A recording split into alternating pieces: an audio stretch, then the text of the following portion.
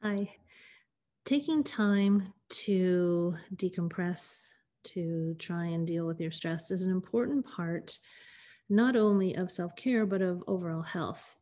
Sometimes when we're trying to unwind, it can be as easy as turning on some music and dancing around the kitchen, sitting down with a book, or just having a nice cup of tea. But other times it can be a little bit more challenging. And having some tools to help you get into the right mindset and headspace can be very useful in creating an atmosphere that allows you to either work with your stress, decompress, maybe even meditate.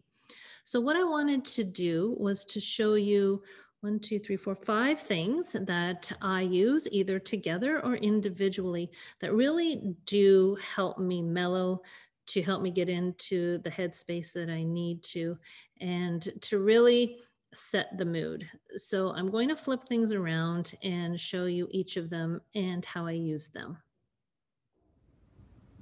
Here's the first thing that I use, and this is my singing bowl. Now, every singing bowl, this is a brass one, every singing bowl will have its own sound.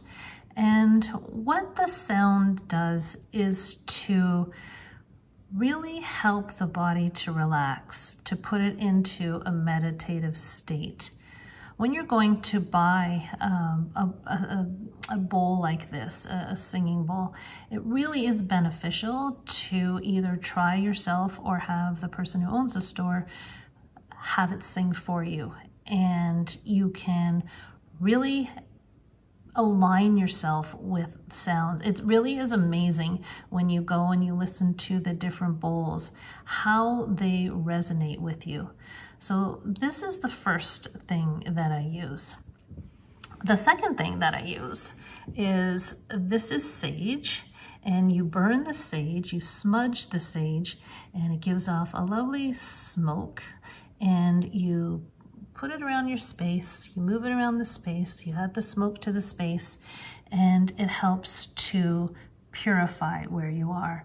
So if you are sitting in a small room, if you're lucky enough to have a meditation room, smudging, burning sage can be very wonderful in detoxifying the space.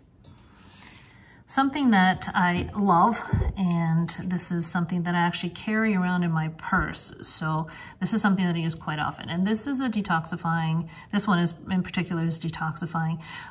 It's an essential oil roller. And I always have some type of a roller around handy. This really, every essential oil works differently. Every essential oil resonates differently. Your mood will dictate which essential oil will be best for you. This one is one that I find works for me in a lot of different ways and in a lot of different spaces. So I love to have this one with me. I keep it in my purse. I bring it to bed at night. It's wonderful for me, and it does help to calm me. I love the scent of it, and it is very relaxing. So that's number 3. Number 4, this is a thumbstone. And I've had several thumbstones. It is so calming sometimes just to rub something. And this is a lovely smooth stone. I'm very fortunate to have a rock store close by me. And this rock store has so many wonderful things, and they have so many different types of stones, and of course every stone has its own property, and they have these just oodles and oodles of these thumbstones, and I lose them frequently.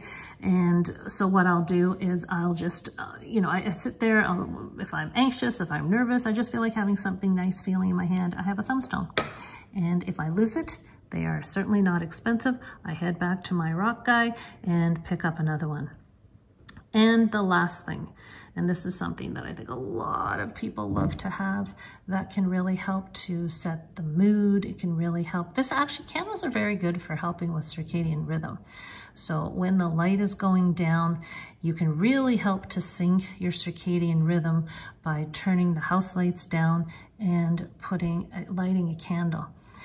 And of course, different candles will have different scents. You want to make sure that you've got a beeswax candle or a soy candle. This particular one is a soy candle so that it burns very cleanly. Some candles, if they are made of certain things, will burn carcinogenic fumes into the air, so you definitely want to stay away from those. But setting the mood, and having fires is an element, and having fire, having a candle, it can really just help you to calm down. And as I said before, very good for syncing your circadian rhythm.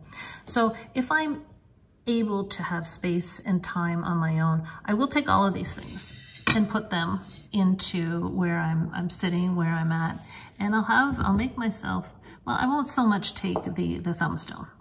When I'm sitting quietly, I don't usually have my thumbstone, but I will take these 4 things or a different essential oil and create an atmosphere for myself.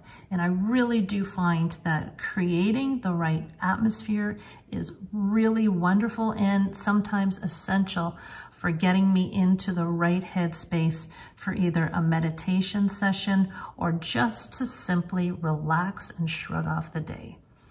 So hopefully some of these ideas will resonate with you. You certainly don't have to take everything into hand, but try 1 or 2, see how they work, see how they resonate, but really do take time every day for yourself to try and create a lovely space and a lovely atmosphere for peace and relaxation.